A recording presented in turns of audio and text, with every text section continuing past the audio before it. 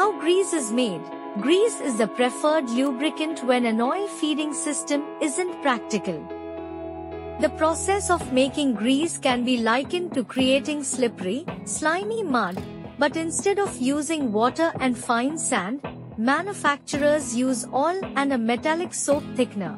Here's how it works. Oil is heated in large vats, and the metallic soap thickener is added at a specific temperature. This mixture is then blended and sheared into the oil. To enhance performance for specific applications, a purpose-designed additive pack is mixed in. This pack includes extreme pressure, EP, additives, anti-wear additives, antioxidants, and rust preventatives. For applications requiring superior lubricity and anti-wear properties, solid lubricants are also added.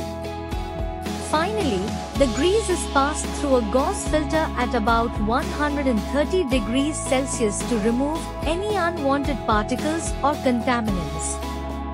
It is then pumped into drums where it cools before being packed and shipped.